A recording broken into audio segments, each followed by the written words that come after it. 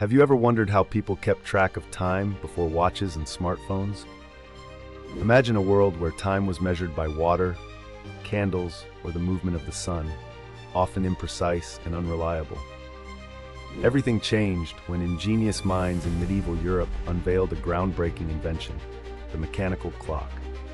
The earliest mechanical clocks appeared in monasteries, where monks needed to regulate prayer times with precision throughout the day and night.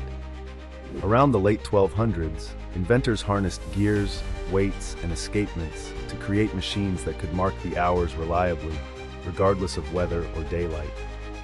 The first public clock towers, like the one in Salisbury Cathedral, became marvels of their age, symbols of technological prowess and community pride. Suddenly, townspeople could organize markets, meetings, and daily routines with newfound accuracy and consistency. This revolution in timekeeping transformed society, enabling advancements in science, navigation, and daily life. The mechanical clock didn't just tell time, it reshaped how we perceive and structure time itself, laying the foundation for the modern synchronized world we know today.